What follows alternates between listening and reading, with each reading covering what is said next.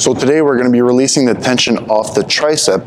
The tricep has 3 heads, so we're going to be making sure that we're getting all 3 heads when we're using the tool. Okay, so again, using the shovel head is going to be a good one to actually get all the heads in. All right, so we're going to start here. If you're not certain to where to work on your client, just make her flex slightly, and then you'll be able to see the definition here and basically work around it, okay?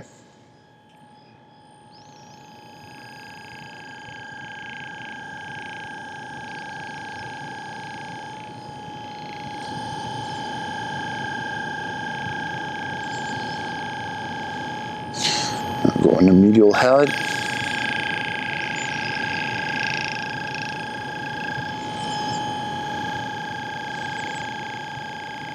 You stop just right before the elbow. And now behind.